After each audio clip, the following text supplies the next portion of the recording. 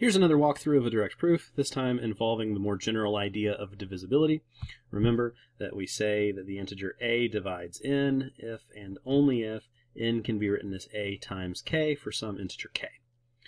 So we're going to prove the theorem that if n is divisible by 5, then that means that 2n squared plus 8n is divisible by 10.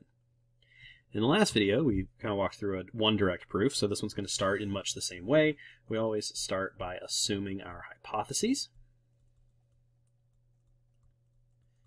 There's just one in this theorem, that n is divisible by 5.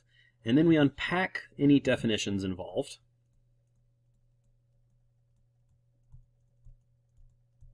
That means there exists an integer k such that n is equal to 5 times k. Remember, that's just the definition of divisibility. So just like in the last video, we're going to take our n, which is now determined to have the form 5 times k, and plug it into the expression 2n squared plus 8n to show that the result has to be divisible by 10, because that's what we're trying to prove. Let's do some algebra here. The square of 5k is 25k squared. 8 times 5 is 40 times k.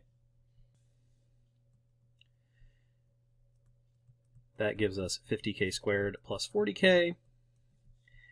And then remember, we're trying to prove that this is divisible by 10, so what we should do is we should pull a 10 out of the expression. So we get 10 times 5k squared plus 4k. Unfortunately, we can do that, otherwise this theorem may not be true.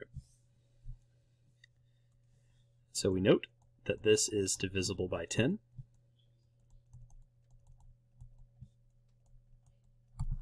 And therefore, if 5 divides n, then 10 divides 2n squared plus 8n. So remember, we restate the theorem at the end of the proof.